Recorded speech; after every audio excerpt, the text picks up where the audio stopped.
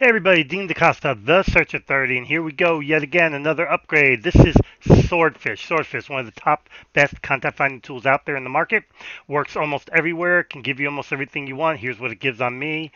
Um, but it's got some new stuff. Now, I once talked about the upload capability part of it, and that's what I want to talk about now because they've made some changes. So if I do a file upload business, this basically means all I want to do is find work emails. And sometimes that's all you really need. It kind of depends on what you're doing it for. If you're a salesperson, work emails just fine. But here's the change. Used to be you added it, you had to give us the domain.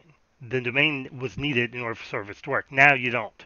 Just give it the name of the person and the company, and the tool will find the right domain. And keep in mind, that's not as simple as you think. As an example, Mars, the Mars company that makes the chocolate and all like that, a lot of people think, oh, it's Mars.com. No, it's actually not. It's totally different. You would never guess what the email domain is for them.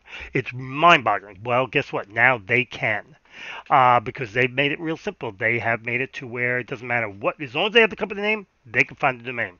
It could be anything. It could be, say, you're trying to find people working at American Airlines, and you put in American Airlines. Well, let's say the email domain isn't American Airlines. It's it's Airlines Incorporated or something like that. Well, they'll find it. It really doesn't matter if the web page domain is not the same as the email domain, which happens quite a lot.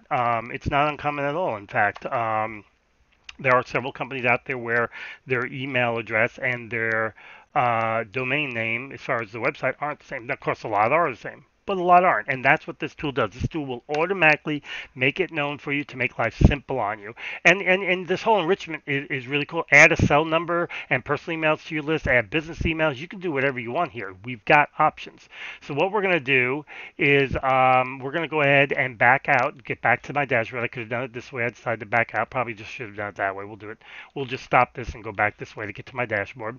So I could show you a couple more things that I think are rather interesting here. So you also have this search engine part here, which I really kind of like because it allows you to do some one-offing if that's what you want. So if I open this up to search engine, and I've shown this before, but I want to remind you, this is your one-off. This is your way of double checking to find them via social information, just a URL, LinkedIn, Facebook, doesn't matter. It will find it for you. Find it through the name, it will find it. Phone number, email, address, whatever. You give it, it finds it. It's really cool. And this comes in really handy because this is kind of like your one-stop shop for finding people based on whatever information you want. As an example, I've got my LinkedIn URL here. Okay, I'll grab the thing. Let's see what it does.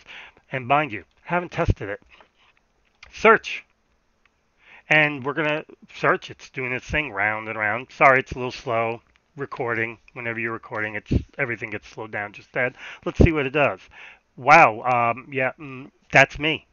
Nice picture, my name, my title, phone numbers, email addresses, literally everything you could ask for. So there you go. Easy peasy, beautiful. And that is it. That is the last update to the Swordfish. Keep in mind it works virtual anywhere, meetup wherever. You can upload social links and it'll work. You can do whatever you want. Works fantastic. My name is Dean DaCosta, the Search Authority. This was Swordfish. May the source be with you.